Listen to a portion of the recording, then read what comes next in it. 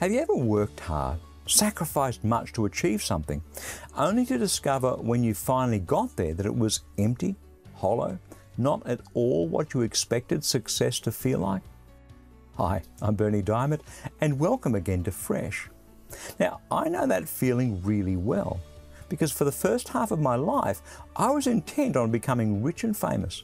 I was well on the way, drove a fancy car, lived in a fancy house, was well respected in my chosen field. But the emptiness of all that success was excruciating.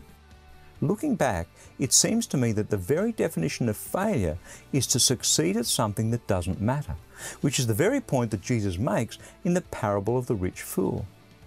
This man's land had produced so much that he had to knock down his silos and build bigger ones to store it all. Based on his amazing success, he concluded, as do many, I've saved enough for many years. Rest, eat, drink, and enjoy life. But God said to that man, foolish man, tonight you will die. So what about the things you prepared for yourself? Who will get those? This is how it'll be for anyone who saves things only for himself. To God, that person is not rich. Fool! He'd hoarded his wealth, yet had no idea that he was fresh out of time. There's a challenge in that for each one of us. How can I be more generous with my giving?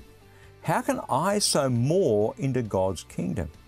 Yeah, I know, they're tough questions, but Jesus makes it abundantly clear that the one who gets to the end with their bank balance largely intact ain't the winner. That's God's word, fresh for you today. And the very definition of love is to be abundantly generous in all things, in compassion, in how we spend our time, in all things. That's why I'd love to send you a free copy of our latest life application booklet. It's called Love Is. To request yours, stop by at christianityworks.com and you'll see that free offer right there toward the top of the homepage. That web address again is christianityworks.com.